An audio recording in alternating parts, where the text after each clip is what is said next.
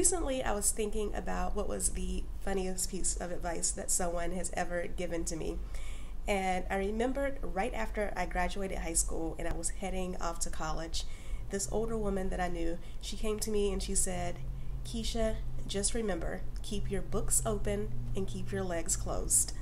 And I thought that was hilarious. I remember telling my friends about it and laughing and everything. But the older I get, the more I realize that she was trying to teach me an important lesson about focus. That this was not about sex, this was not about staying pure in college or anything like that. But she knew that I was a woman of purpose.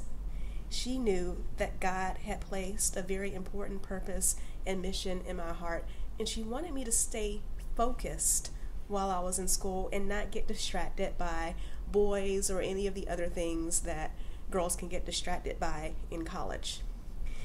And it was a very important lesson for me because, again, as I coach women on dating and relationships, as I deal with my own relationship with my husband and with my career and everything, I realized that focus is the thing that kills our dreams so often.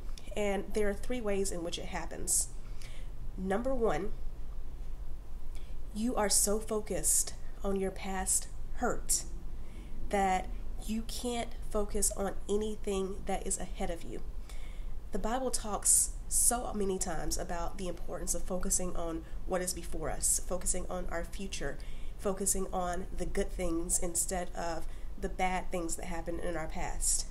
You know, Proverbs talks about, as a man thinketh, so is he.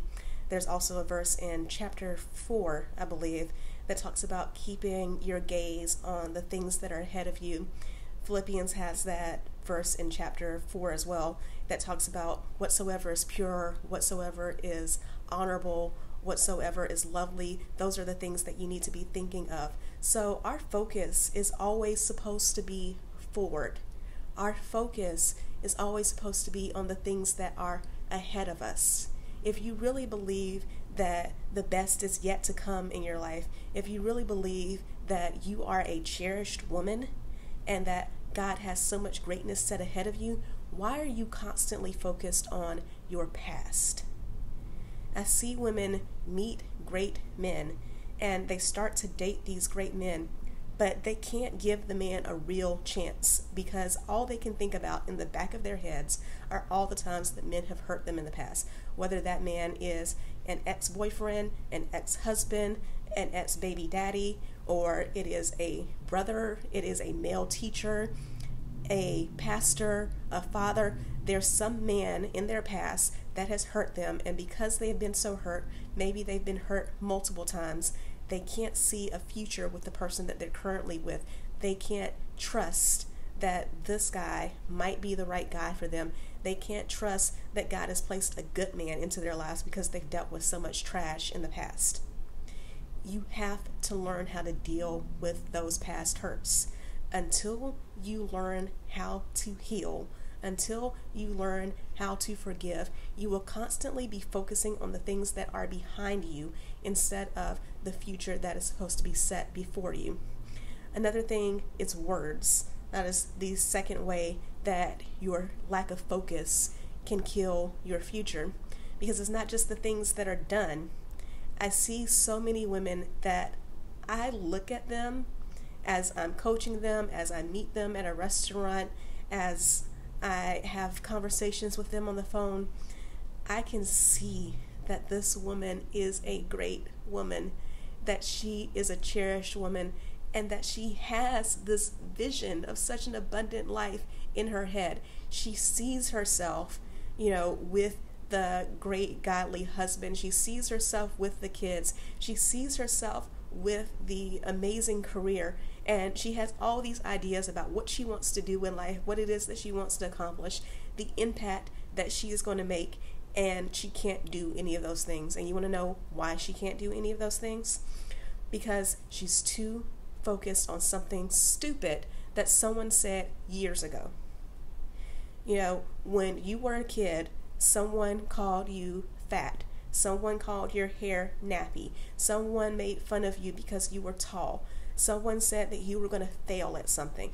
And because of one comment that someone has said about you, you are unable to move forward with your future. You are paralyzed at the same place that you were all those years ago. I see women who are in their 20s, 30s, 40s, and beyond who deep down inside are still the 6-year-old kid who got bullied in school. Sis, that is not the way that you should be going. Here's the thing, I'm going to be honest with you for a second. Whoever said what it was that they said about you when you were a child, or when you were a teenager, or when you were a young adult, or if they said it last week, they have moved on with their lives. They no longer care. They probably don't even remember saying it. If you were to approach them right now, they'd be like, I never said that. What are you talking about? They've moved on. So why won't you? Are you really going to allow yourself to be trapped by the words that one person said when you should be listening to what God says about you? The third way in which a lack of focus will kill your love life and kill every other aspect of your life is that too often I see women getting squirreled. If you don't know what I mean by getting squirreled, I don't know if you've ever seen the cartoon, darn it, it is a Disney movie. Oh, it's Up. There's a dog in the movie.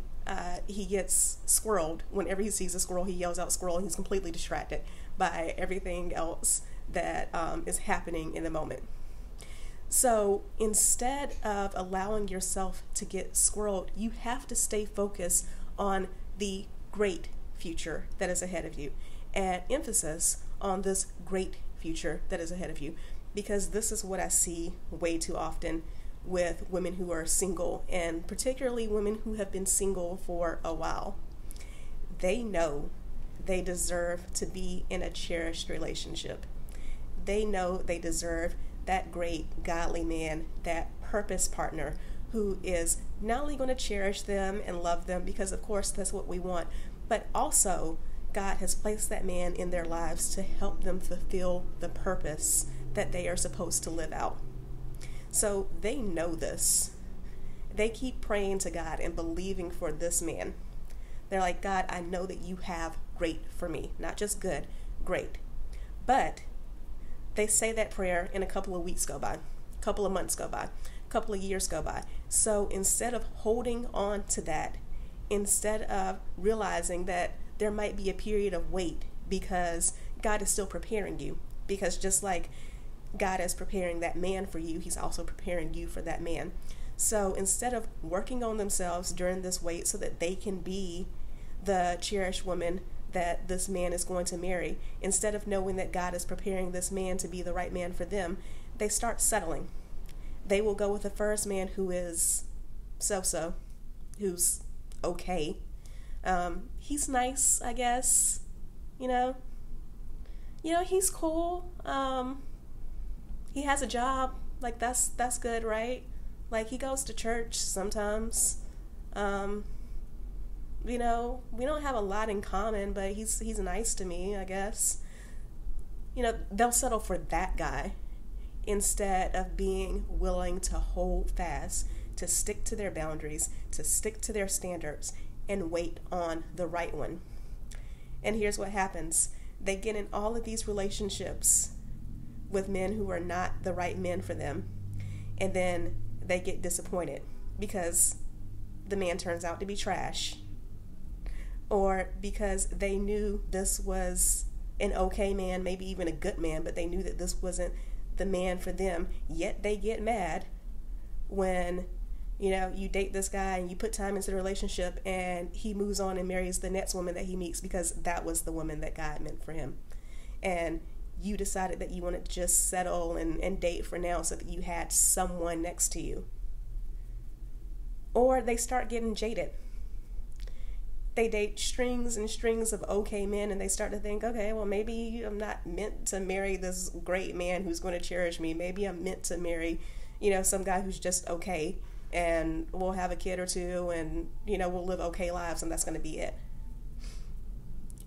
Focus. Focus on what it is that is set before you. You have to learn to heal the past. You have to let go of the things that weigh you down, and you have to be willing to concentrate on the great, not just the good or the okay.